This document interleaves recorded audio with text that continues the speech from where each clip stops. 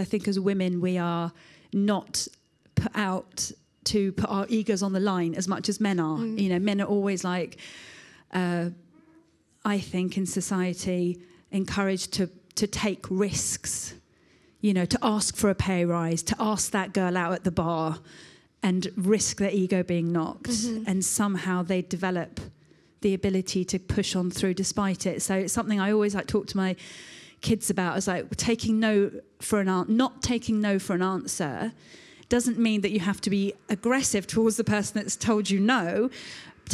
Not taking no for an answer is not taking from yourself, not taking no for an answer. Yeah. You've got to never say no to yourself. And dare I say, I'm probably going to get a barrage of abuse for saying this, but I think women take fewer risks with their egos.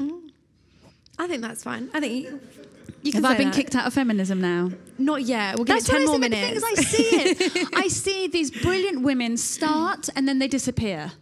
What happened to that girl? She was a really great open spot. Oh, she's, you know, working as a sheep farmer now in New Zealand. I don't know, but I have seen it. But then I've seen guys who've been good but not great, and they push on through, and then 10 years later you'll see them, you know, on Live at the Apollo or whatever.